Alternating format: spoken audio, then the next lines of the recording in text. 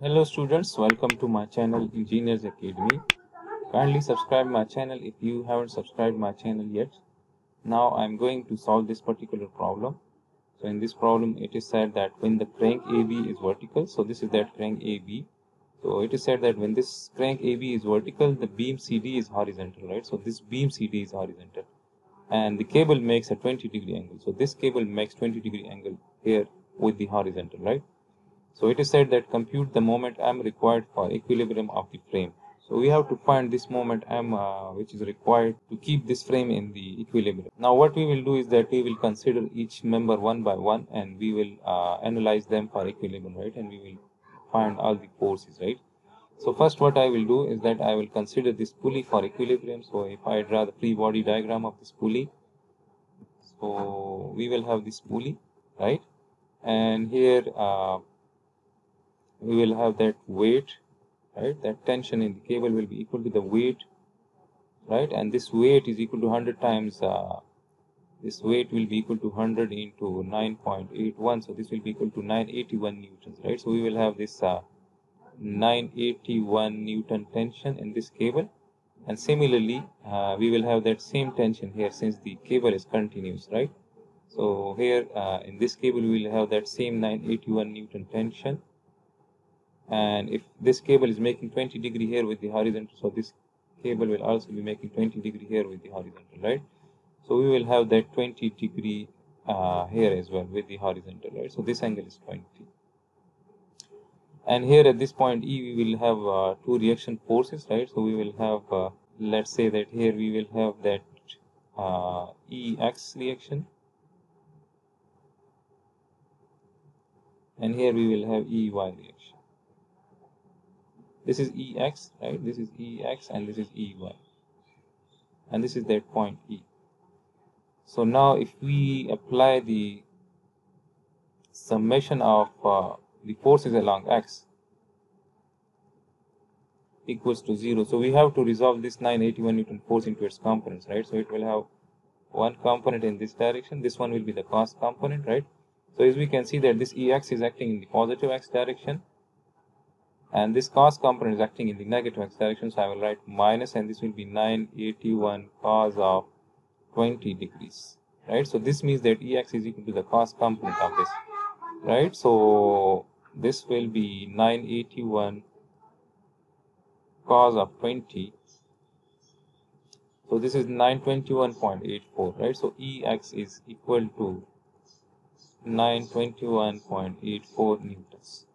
Similarly, if we apply the summation of forces along Y equals to 0, right, for this free body diagram, so as we can see that this EY is acting in the positive Y direction, right? This is our positive X and Y direction, right? So this EY is acting in the positive Y direction, and this sine component is acting in the negative Y direction, so I will write minus, and this is 981 sine of 20 degrees, and this weight is also, or this tension is also acting in the negative Y direction, so I will write minus 981, and this will be equal to 0, or we can say that EY is equal to the summation of both of these, right? So this will become positive. So we can write that 981 sine of 20 plus 981. So this is equal to EY is equal to 1316.52. So EY equals to 1316.52 newtons. Next we will consider this CD member of this frame, right? So CD member is that beam, right? So let me write that this is that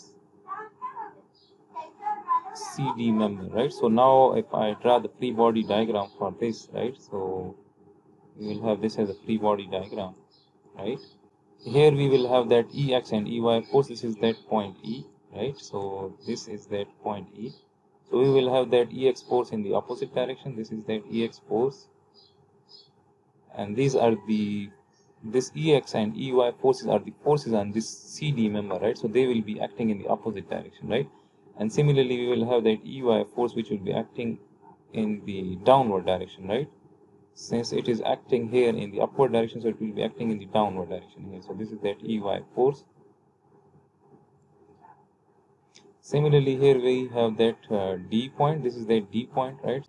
As this BD member is a two force member, so as we can see that if if there is moment in this direction, that is in the counterclockwise direction, so what will happen is that this BD member will apply the force on this CD member in this direction, that is towards D, right? So let me represent that force, right? So we will have that force which will be acting in this direction on this CD member, right?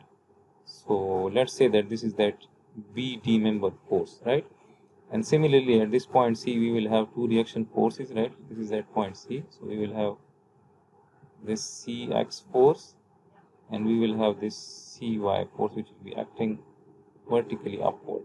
And we have to find this angle theta. This BD member is making some angle theta here, right? So we have to find this. So we can find this theta if we consider this BCD triangle, right? So if I apply tan theta, so tan theta will be equal to this length, this BC length, which is 0.65 plus 0.5 divided by this base, which is 1 meter, right? So we can say that if we take tan inverse, so this will be theta will be equal to tan inverse 0.65 plus 0.5, right? So we can find this angle. This is tan inverse 0.65 plus 0.5. So this theta is approximately 49 degrees, right? So this is 49 degrees. So this BD member is making 49 degrees with the horizontal, right? So now if I resolve this BD member into its components, so it will have one component will be acting in this direction and it will have one component will be acting vertically upward. This one is the cos component, this one is the sine component, right?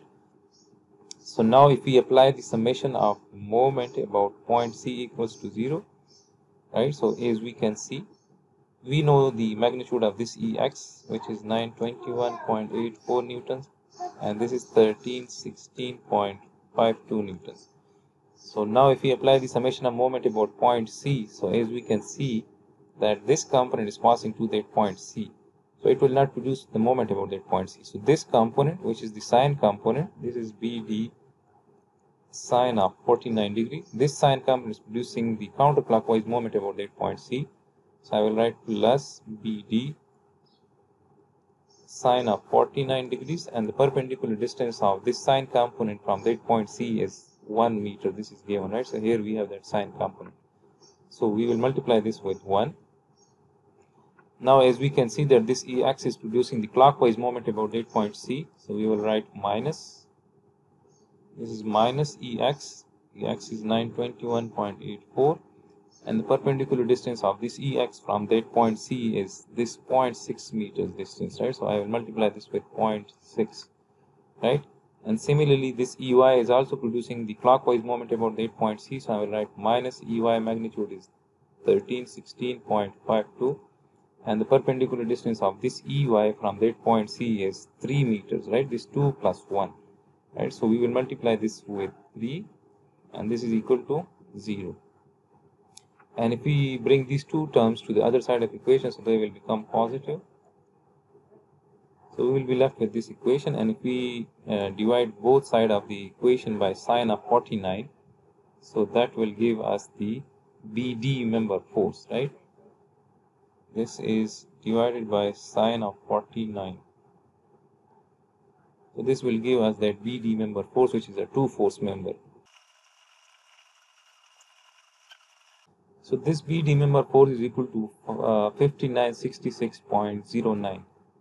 So 5966.09 Newton. Now if we consider this crank for equilibrium, right? So if this crank applies BD force on this BD member in this direction, so this BD member will apply the same force in the opposite direction on this crank, right? So if we consider this crank, right, so let's say that I represent that crank by just this vertical line, since the crank is vertical, right? So this is the crank, right? This is point A and this is that point B. So that BD member will apply the force on this crank in this direction, right, like this.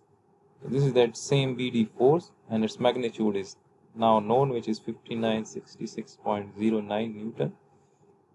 And here we have that moment at this point A. So now if we consider this crank for equilibrium, So if we apply the summation of moment about point A equals to 0, so as we can see that this moment M is counterclockwise moment, so I will write M, and this BD force will make that same angle here. If this angle is theta, so then it will making that same angle 49-degree angle here with the horizontal, right? So if we resolve this BD force into its components, so it will have two components. It will have one component should be acting in this direction, and it will have one component should be acting in this direction. So this component is passing through that point A, so it will not produce the moment about that point A. So only this cos component is producing the moment about that point A, and it is producing clockwise moment. So I will write minus, this is 5966.09 cos of 49 degrees, and the perpendicular distance of this cos component from that point A is the length of this, the distance between this point A and B, which is 0.5. So I will multiply this with 0.5, and this will be equal to 0. Or we can say that the moment is equal to this thing, right? So we can find that moment which is required. So this is, we can say that it is answer cos of 49 multiplied by 0.5. So that moment is equal to 1957 Newton meter, right? So let me write that this moment is approximately 1957 Newton meter.